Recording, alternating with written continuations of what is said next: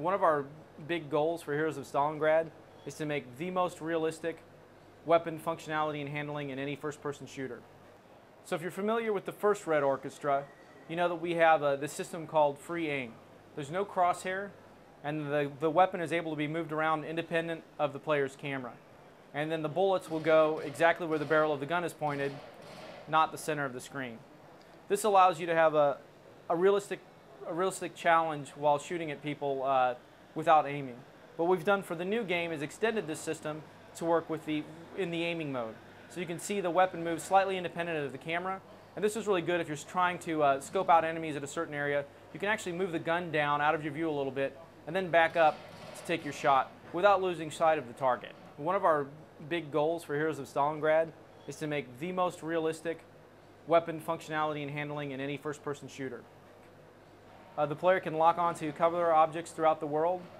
They can move along the cover without exposing themselves. You know, peek out the side, peek out the top, and even blind fire over the top and out the side of the cover. This is particularly handy if you're clearing rooms as you come up to the corner of a wall or a door. Not very accurate, but certainly effective if there's a room full of enemies.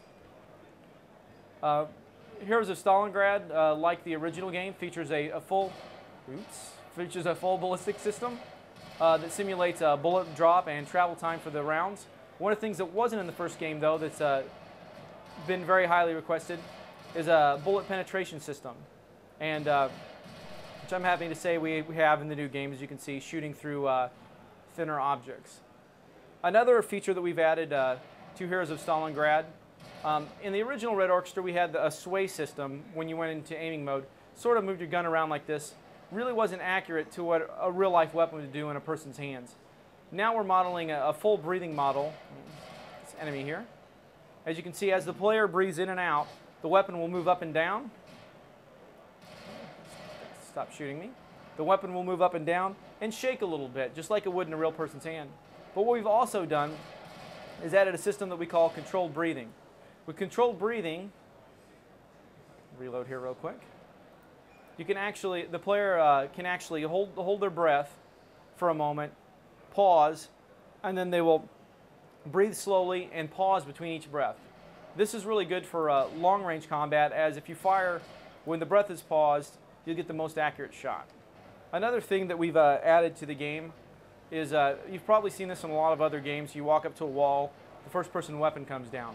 We've taken this type of thing quite a bit further and added what we call first-person weapon collision. So when you're aiming, if your weapon touches a wall, it actually physically interacts with the wall. The wall will push back, and this really gives you the feeling that you're using a weapon in the first-person world, as opposed to just having something bolted to your screen. It really enhances not only the gameplay, but the immersion that you have a real object in your hands. And one thing you'll notice if you look at the screen, there's not a whole lot of icons that are on the screen all the time. The goal here for us, let's see if I can get one of these guys with blind fire. Yeah. The goal for us with this is to have as little amount of stuff on the screen at all times as possible. This really, we feel, makes the game a lot more immersive. But one of the issues that we had in the first game was we had an overhead map that showed you just like this, that shows you where you're at and where your objectives are. But this kind of fell apart if you were in any kind of scenario where there was multiple levels in a building, such as this. So what we've added is what we call our tactical view. The tactical view, when you press the key, will bring up icons showing you exactly where the objectives are and the status of them. As you can see, both of these objectives are under attack. Several games have World HUD indicators that show where you need to go, but they're in your face all the time and kind of be distracting. You know, if I was trying to shoot at a guy here and there's a giant cross in my way, it would be a little distracting. This also brings up information about your character, which will fade away when you don't want it. We call this system HUD on demand, and this really gives you the information when you want it and need it, but not when you don't want it.